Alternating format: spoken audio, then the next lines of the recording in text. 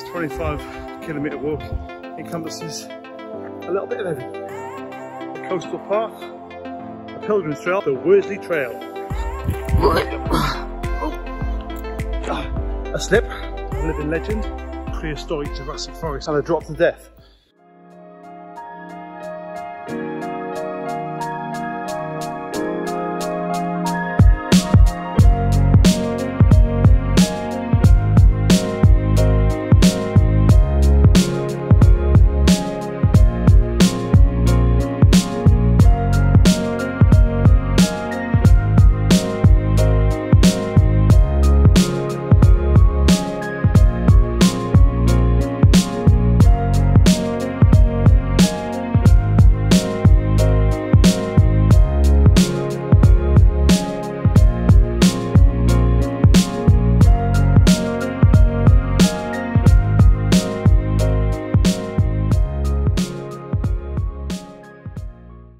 This morning I am out just before sunrise, as you can see behind me, and doing a 25-kilometre training walk. Starting at Ventnor, finishing in Ventnor. Going to follow the coastal path along up through into Niton, go back round to Appuldurcombe and Wroxall, and then across to Shanklin, and then back along the coastal path back to Ventnor. So roughly 25 kilometres. I've been doing about 5.5 hours. And what a beautiful morning in a beautiful part of the world. So there we go.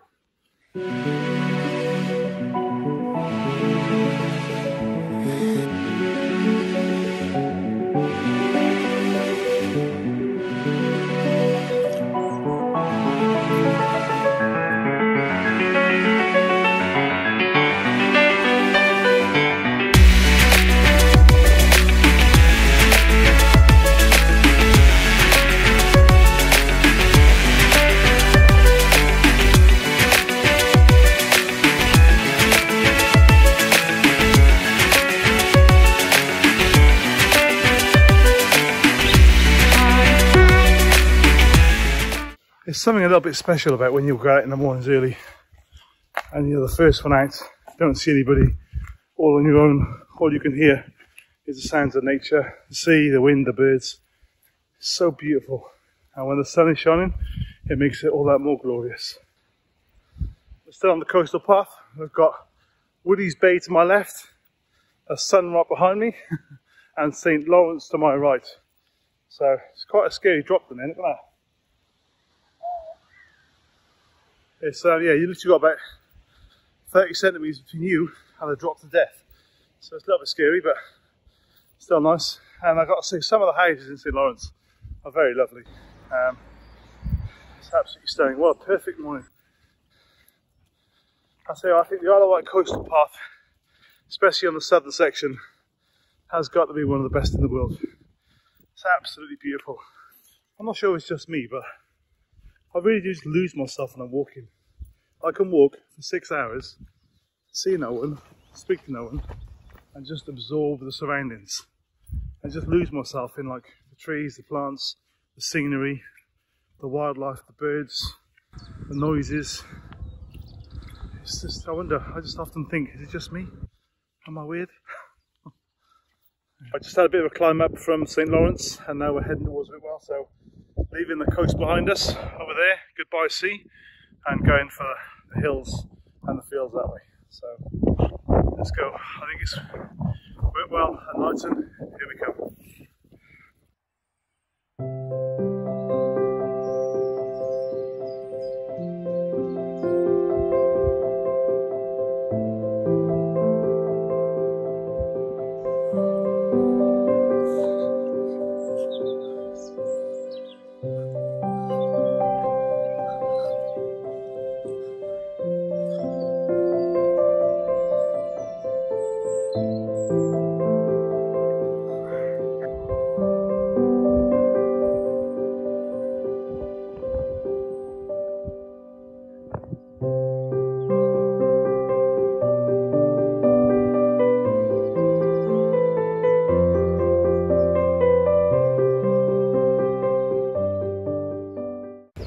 Okay, just in Niton village, And it's a great little stop off. There's a lovely little family store here. It's been here for donkey's years. And it's a great little pit stop for a coffee and a little bit of cake or something, you know.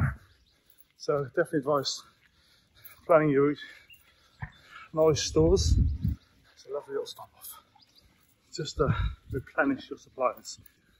Just finished walking up from Niton, and I've got a bit of a crossroads where I am now, so I just wanted to share this a little bit. It's a perfect spot. So just to the left of me, we have got the Pep Quad. Right in the far distance behind over there is the sea where we've just come from. Then you've got some fantastic views just of the whole of the Isle of Wight. Now we're about to turn right here and head towards Vauxhall.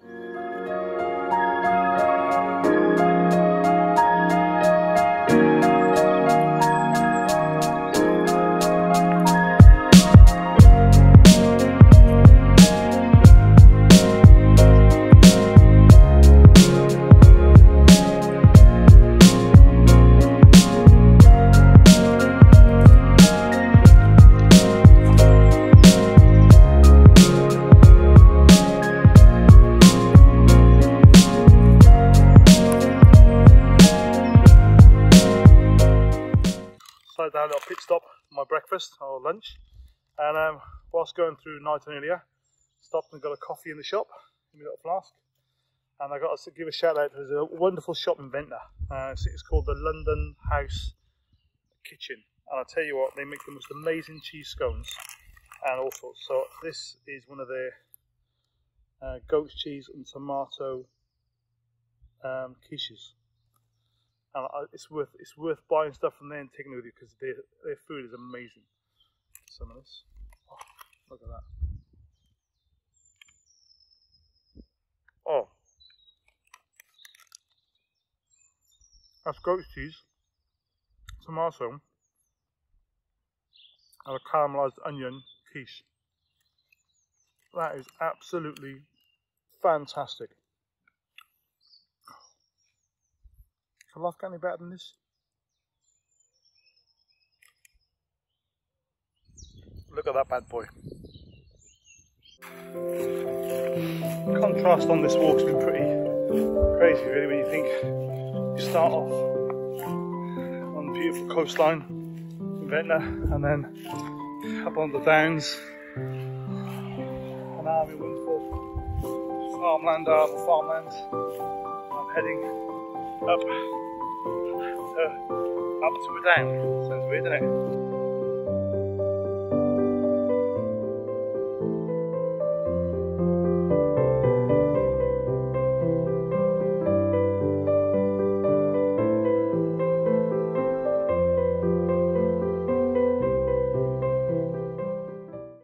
Okay, these steps are very steep, and ahead of me is somebody trimming the pathways. Hi, where are you from, Sue? Narrabon Church. Oh yeah. And why do you do this? Just for?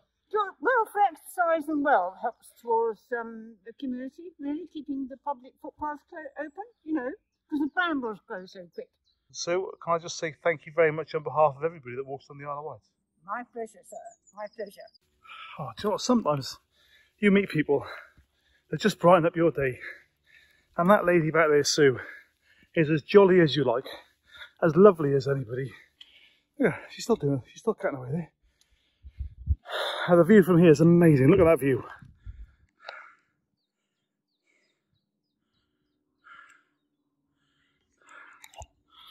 Well, so is if you know Sue, buy her a drink, because she's bloody amazing.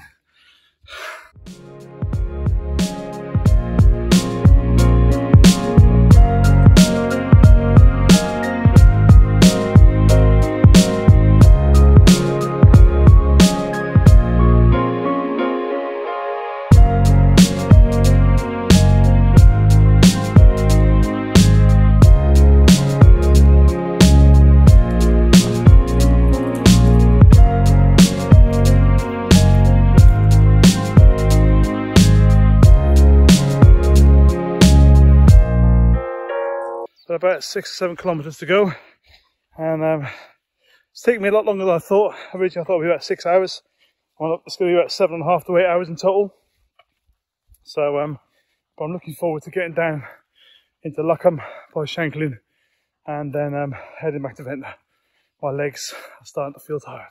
I've got to say, this bit of the coastal path from Ventnor to Shanklin or Shanklin to Ventnor, whichever way you want to go, is just my favourite on the island. It's got wild garlic everywhere. It's just, oh, so nice. And there's a real massive contrast when you walk through the little foresty bit.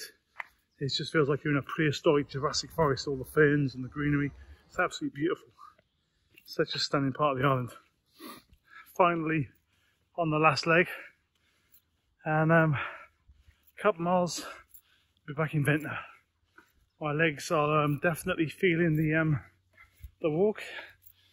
I'm back on the final stretch, coastal path, just past Church, headed to Ventnor.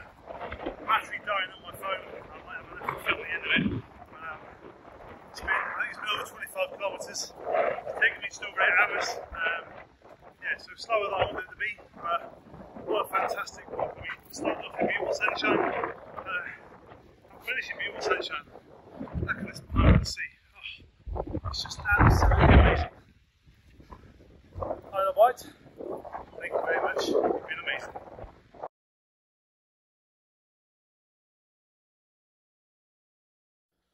Okay, we are officially on the Worsley Trail. So far we've covered the coastal path, the Pilgrims Trail, part of that, and now part of the Worsley Trail, as well as a living legend, an amazing quiche, and hopefully still to come is a slip.